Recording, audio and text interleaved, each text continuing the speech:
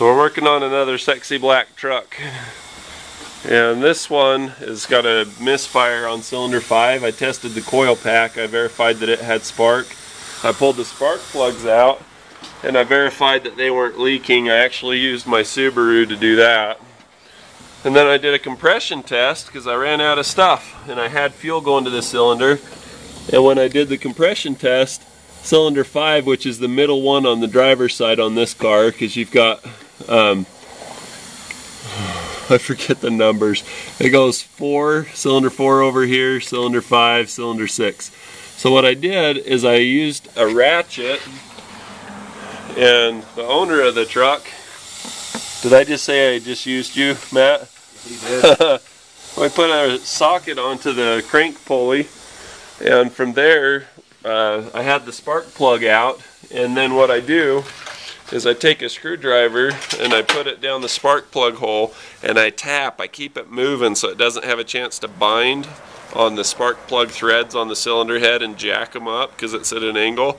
I just tap it and I feel when Matt's cranking it till, that didn't sound good either, until it goes to the top. When that piston's at the highest point, your valves will be closed, and the reason why that they're closed is because it's about to explode. You know, it compresses all of your air-fuel mixture up to the top, up to the spark plug, and then it goes bang, and it pushes it down. So it's got to be a closed cylinder, a closed jar, like, if you will. So anyway, that's what we do, and we make sure that everything is at the top, and then I use my compression tester hose, and I put the compression tester hose into the cylinder, and then I hook my air compressor to it. Once my air compressor's hooked to it, then I can see where the leak is in the cylinder.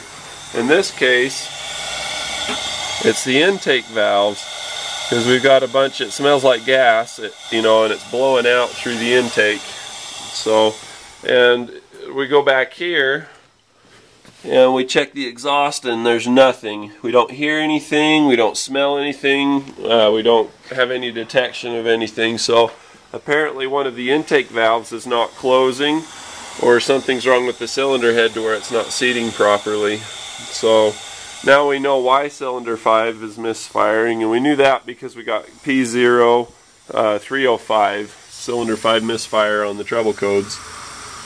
So anyway, this is how we diagnose it. That's not what we like to find. I'd rather have it be like, you know, like a cracked porcelain on the spark plug, you know, maybe a big heavy black line down the side. I like those because then you just change a plug, it's easy.